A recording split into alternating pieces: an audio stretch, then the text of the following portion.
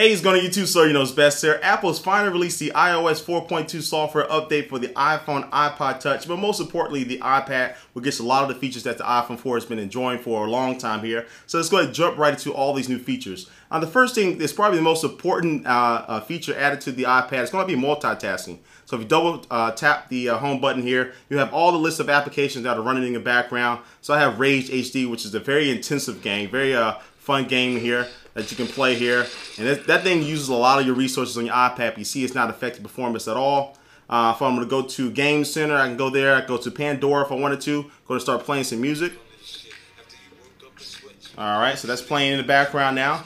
And of course you can slide all the way over to the left and actually pause the music if you wanted to. You can go to the application that's actually playing the music from here, and you can control the volume now, and also you can control the brightness if you wanted to. Right here, just from that, don't have to go into settings at all. Also, you can change the orientation lock so it's not going to rotate if you actually move the iPad in a different direction there. If you take that off, of course, it'll start moving again. And another thing is the AirPlay button right here as well. So if you're playing any music or video, hit that AirPlay button. It'll push it to your Apple TV or whatever other Apple device that you have here. But I'm going to do another video showing those details for AirPlay for you guys. Now, next up is folders. So if I have this racing game right here, simply tap and hold on it. And if I want to make another folder with Epic Citadel, which is another game, I can go and start creating a brand new games folder right there very easily. Of course, I can rename it if I wanted to. Hit that home button 2 times and it'll close that out. Now you have this folder here. You can organize a little bit better on the iPad. I think you have over 20 applications now in each individual folder, which makes room for a lot of applications for you guys out there. Now, another thing they're adding to this in this update is in Safari. So say you're in Safari and you want to find a keyword that's on the page. When you're looking for a specific word, you hit the Google search button, or if it's Bing or whatever you're using, hit that little search box up there. And if I want to go ahead and search for Soldier Knows Best, here I did that. And now when I go back here, it'll say find Soldier Knows Best. So I can find Soldier Knows Best on this page. It'll zoom in and highlight it in yellow. And I have 28 matches here, so I can hit next and go to each individual match. Each of those match for that name there, whatever I'm looking for. So that's new in Safari. Just go to that search box for that. Now you can also add a different font in Notes, which again a lot of people have been wanting for a long time. Instead of having that marker type of font, which kind of suck, you go into Notes, into your settings, and now you can change the font in Notes if you wanted to, just like that.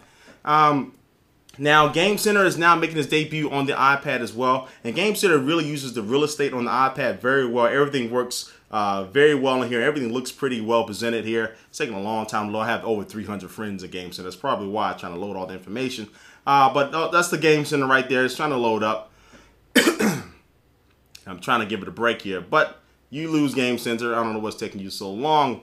And also, they also added the unified email. So you have all your multiple email clients if you're using Gmail, Yahoo, MobileMe. You now have a unified inbox, so you can get all those inbox messages from all those email clients in one single timeline in your email, which is very welcome. It makes it a lot easier to find and sort through your emails there. Now, also new for the iPad and also in the iOS update, Find My iPhone or Find My iPad or Find My iPod Touch or whatever is now free. I don't think it's iPod Touch, but anyway, it's now free, and so you can download that right now. You don't have to have a MobileMe account at all. And also in the iPhone, you do have new SMS tones now instead of the original ones. Now you have more new SMS tones that have a difference. And also you can initiate FaceTime calls in a text message or using VoiceOver, which I don't use that much, but you can call somebody just by saying their name in VoiceOver. And also you can now use FaceTime with Bluetooth devices. So if you're on your iPhone, you can have a Bluetooth earpiece and actually communicate with them.